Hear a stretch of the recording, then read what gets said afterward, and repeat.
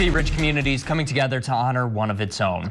Tomorrow's the 3rd anniversary of Officer Kevin Apple's death. To honor him, the Pea Ridge Police Department is holding a candlelight vigil at the Kevin Apple Memorial in the parking lot of the White Oak Station on Slack Avenue.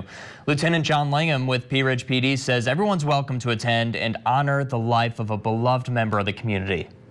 He was a friend and colleague here, and he was important to our community too as one of the law enforcement officers here and somebody that a lot of people knew. So it's important to us to keep his memory alive. And they certainly have been doing that year after year. The candlelight vigil is tomorrow night at 9. You're also encouraged to turn Pea Ridge blue once more with blue lights on the outside of your home and business.